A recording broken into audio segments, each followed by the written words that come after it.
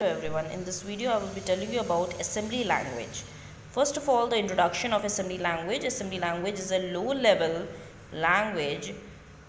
Using assembly language we can directly interact with hardware and can also develop application software.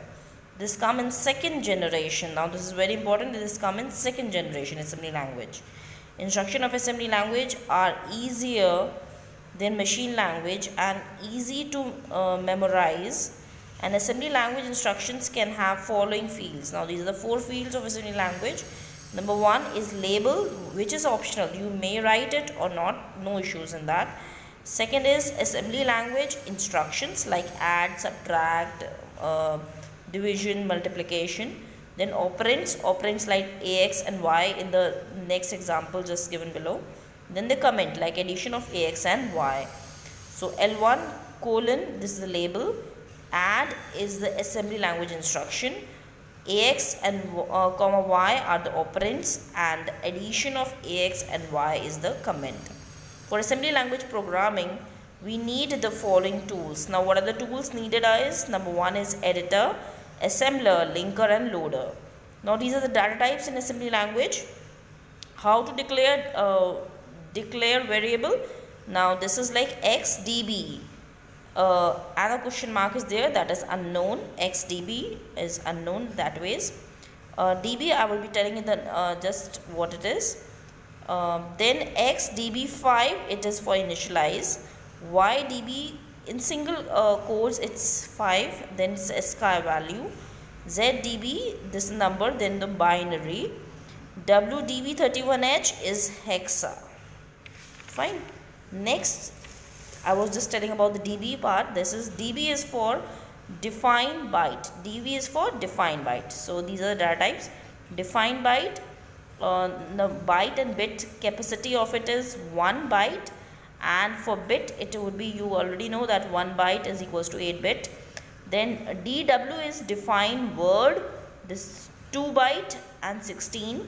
So 1 db is a defined byte, dw is defined word, dd is defined double word, that is 4 byte capacity it has. dq is defined chord, 8 it is, and dt is 10. Fine. How to declare constant? Now this is the way in which assembly language the constant has to be declared. That is xequ5. How to declare string in inverted comma. xdb I have already told is defined byte. Inverted commas hello. How to declare array? In array xdb10. Whatever you write in a bracket. Fine. Or other way is ydb 5, 6, 9, 2, or zdb10 dub 0. Now these are the registers which has used for transferring information. Now registers in 8086 CPU is AX is for accumulator, BX is for base address, CX is counter, DX is port register. So they are used for data. Fine. And all in this page are having 16-bit capacity. Fine. Then we have SI is for source index, DI is for destination index, SS is for tag segment, then CS is for code segment, DS is for data segment, ES is for extra segment, SP is for stack pointer. Continuing with this, BP is for base pointer. So all the above were used for address. Fine. So the address which were used were, one is SS, stack segment, code segment, data segment, extra segment, stack pointer, and BP is for base pointer. Then CF is carry flag, ZF is zero flag, SF is sign flag, and OF is overflow flag. So they are having 1 bit capacity. Now machine language. What is a machine language? They are just telling first about machine, then they were telling about assembly language. They say machine language, it is the only language understood by the computer without using a translation program.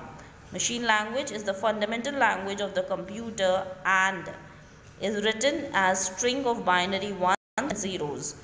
The circuit of a computer is wired in such a way that it immediately recognizes the machine language and converts it into the electronic signals needed to run the computer. A typical program instruction is this. Fine. Then advantages and limitations of machine language. This is the advantage. Machine dependent. Yes, machine language is machine dependent. Difficult, error prone, difficult to modify. Now we talk about assembly language. In assembly language, numeric operation codes of machine language is substituted by mnemonics. What is mnemonics? Mnemonics is a kind of mental trick which help us to remember. Like if I say I have to perform addition, then I just write add, A-double-D. So the example of mnemonics is given just below. A computer may be designated to interrupt the machine code of 4 ones 15 as the operation subtract, but it is easier for a human being to remember as sub. So the set of mnemonic instructions translating by the assembler to product corresponding to machine language code. So this is assembly source code, this is the input, this is assembler, this is output, this is machine language. Fine. So there is a assembly source code, there is an input, there is a in between the assembler, then the output, and finally the machine language it converts. So assembler is used to convert assembly language to machine language. Fine. The assembler is a system program who converts assembly language source code to machine language. The advantage of assembly over machine language: easy to understood and use, easier to modify, easy to locate and correct errors, power of machine language. So they are all the advantages of assembly language over machine language. Now assembly language program development tools. One is an editor. In editor they say an editor is a program which when run in a system give us facility to create and modify text fields. These are several editors such as Notepad, etc. The editor gives us all the flexibility to insert line, delete lines, words, etc. So this is the work of an editor. These points we have already done, if you remember in the previous page it was. Then there is a linker for modularity of our program. It is better to break program into several subroutines. It is even better to put the common routine into a separate file. These files are assembled separately, and after that multiple files can be linked together to form a single file. The file containing the common routine can linked together by a program known as linker.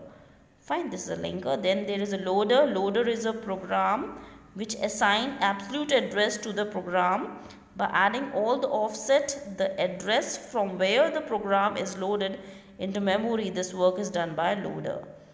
Then there is a debugger. Debugger help us to detail at the logical errors that could not be detached by the assembler. Fine, I think this much is enough for this much video. Next I will be telling you in the next video. Thank you and have a nice day.